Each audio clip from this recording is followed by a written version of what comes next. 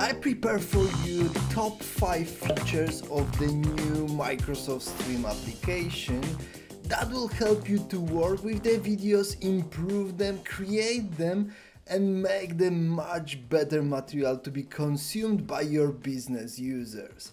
And you can be surprised because Microsoft Stream is almost invisible application in the area of the Microsoft 365. But in this video I would like to convince you to try it and to check the new functionalities that are available in the modernized Microsoft Stream application. If you want to get more videos like that, I recommend you to leave the thumbs up, comment or subscription for this channel. And if you have any questions about Microsoft Stream or any other Microsoft 365 application, use the comment section. And before we will move forward to the top 5 features of the Microsoft Stream, let's focus for a few moments about the application itself. You need to remember that the new Microsoft Stream application is a video player for all video materials and video files that are hosted across Microsoft 365. You will open all videos from SharePoint, OneDrive and Teams using Microsoft Stream, so the data is hosted somewhere in the Microsoft 365 by Stream application will be the app to give you the possibility to open it and consume that content. This is a different approach than the classic Stream that was present years ago, and because of that, it's so easy to miss that application like Stream exists in the Microsoft 365 because we're just playing the videos in there. But in this video, I want to show you what you can do with video files in Microsoft Stream with top 5 new features that could help you to improve the quality of such materials. Generate transcript and subtitles for your video. The transcript of your video and use it as a subtitles for your video. This is super functionality that could improve the way how your video is consumed by your business users. If you will go to the settings and you will find transcript and caption section, you can upload subtitles in here, or you can ask Microsoft to generate the transcript of your video. The only thing you need to do is to select the language that is used in the video. In few moments the transcript will be generated and you will have the capability to use it as subtitles in your video. In the moment the transcript will be available in here, you can see this is the subtitles generated by Microsoft. You can also upload subtitles manually that are generated from the outside of Microsoft Stream, and then users will have the capability to use the subtitles in your video, and you can generate that just in few moments without any additional work. Very useful functionality. Add chapters to your videos. Another very useful functionality that could help you to improve the quality of your videos are the chapters which you can add to structure the longer videos. You can add them manually just by setting the timestamp and the title, but if you will go to video settings and to the chapter section and the transcript is already in place, you will have the capability to generate the chapters automatically. So again, if you have massive numbers of the videos that you want to improve, this is something that will speed up your work. And if you will go to the chapters, you can see you have automatically created chapters that structure and group your video. Moreover, you can add additional chapters manually.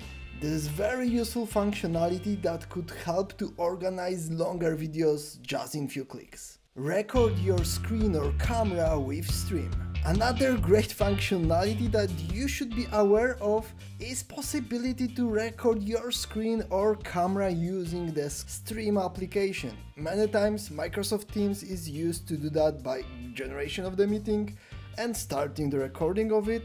Microsoft Stream will allow you to do that much easier way. The only thing you need to do is to start the recording of your camera or your screen, and in the moment you will have the capability to start the recording of your screen using Microsoft Stream application. You can blur your background, you can use the teleprompter and few additional features that will allow you to improve that kind of solution. You can manage which screen, which application, which devices should be used to do that recording, and all of that is implemented in the Microsoft Stream.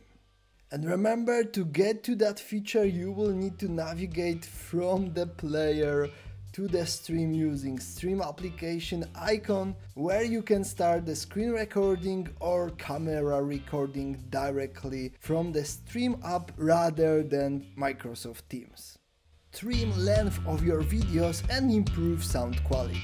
And two additional small features could really help you when you have the recorded video of your screen or of your camera to improve the quality. First of all, you have the capability to trim the video, so you can cut off the beginning when you're setting up your video or make it a little shorter from perspective how long the video should be. You can do that kind of cleanup and just using few clicks, nothing more. And the only thing you need to do is to commit the change and then confirm that change. And you can see this is super simple, no development, no additional software is needed.